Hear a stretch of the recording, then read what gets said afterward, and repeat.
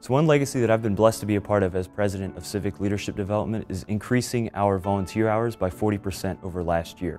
We've done that by meeting a need with the community, using the same skills that we learned in class at Kelley.